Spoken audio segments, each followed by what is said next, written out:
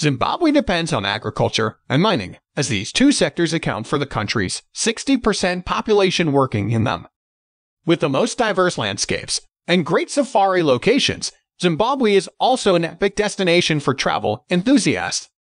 Zimbabwe is a mixed economy, but there are few business opportunities that can generate a good income. Let's take a look at them. Number 5.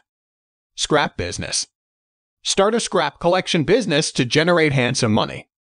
Not only it brings financial benefits, but also helps in turning waste to reusable products. Scrap business can be started at small scale into a full-scale running business venture. Number 4. Mobile fast food. Fast food is a growing sector in developing countries. Starting a mobile fast food is a good idea. You can cater various items as per demand along with snacks for the food lovers. For this purpose, you can either build a mobile stall or can start a mini food van. Since the menu and choosing a busy location is very important, you need to work on this area to gather more people and provide them with good taste. Number 3. Interior decoration. This is an ideal business who loves designing and renovating things. Turning into a complete running business is not entirely a long route. But for the start, you need to select whether you are going to provide the services for residential, commercial, or corporate. We recommend you to start at a small level, growing it gradually. This business can become a great income source in Zimbabwe. Number 2. Computer shop. This is a booming business in Zimbabwe.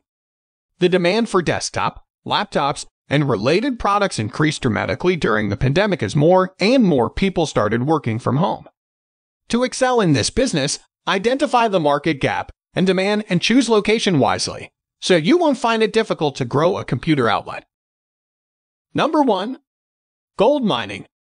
With more than 400 gold deposits, gold mining is a major source of income for millions of people in the country.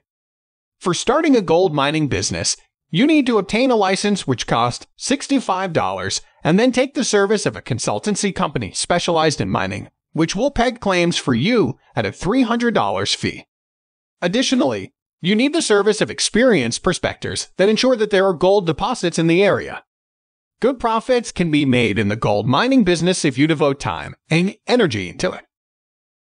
If you like this video and want to get more useful ideas in different fields of life, then like and subscribe to our channel.